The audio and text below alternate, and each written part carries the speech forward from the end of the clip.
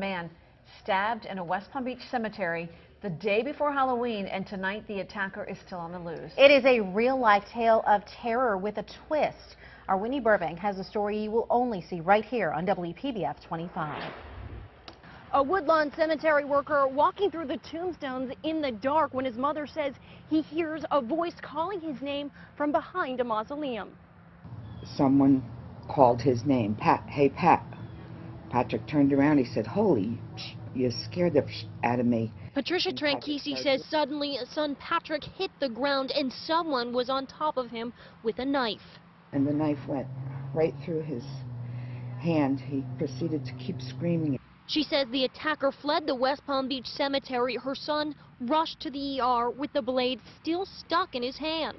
The early morning attack the day before Halloween. They said it sounds like you're watching a horror movie on television. Tranchisi tells me her son is no stranger to terror. He's still not over Mr. Badia's dying. It still haunts him. Patrick was working with Herminio Padilla at a water treatment plant in January. On the night, Padilla fell into a sewage tank and died. She says the city put Patrick on leave, sent him to a psychologist, and sent him to work here. He was placed in the cemetery, which is a constant reminder of death. Her son still traumatized, now in and out of surgeries, afraid for his life.